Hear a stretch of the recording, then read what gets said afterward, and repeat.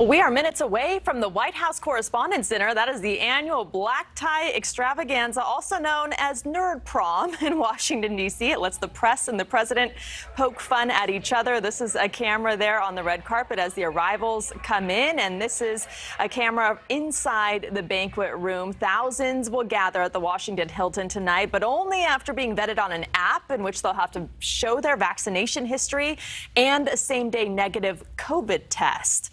But the dynamic of mixing humor and politics hasn't changed. Capitol Hill's night of glitz and glamour is back. The White House Correspondents' Dinner returns for the first time in 3 years after 2 straight COVID cancellations. The country's most recognizable politicians, journalists, and celebrities grabbing their bow ties, high heels, and vaccination cards ahead of what organizers are hoping will be a return to normal. The annual event has been held since the 1920s. Organizers say it's meant to celebrate the First Amendment and bridge the gap between press and president. But it's perhaps best known as a free-for-all for anyone and everyone to roast the commander-in-chief. From George W. Bush's body double in 2006. The media really ticks me off. The way they try to embarrass me by not editing what I say. To Bill Clinton's final farewell in 2000, complete with a short film showing the president as a lonely lame duck. B9. You sunk my battleship. But the presidents get their turn too. Yes. Taking aim at the press corps that covers them. I understand ABC's having some budget problems. The news division has already laid off 3 hairstylists.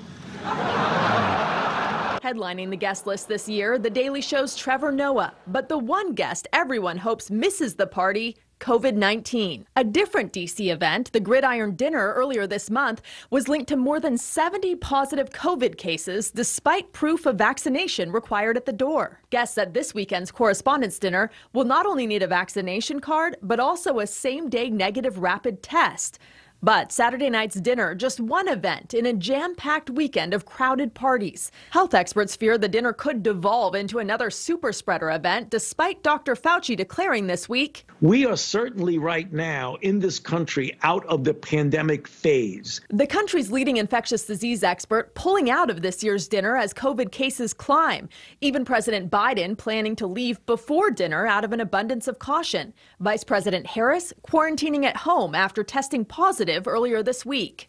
But organizers are hoping even a brief appearance from the commander-in-chief will usher in a return to business as usual after President Trump boycotted the event for the duration of his term.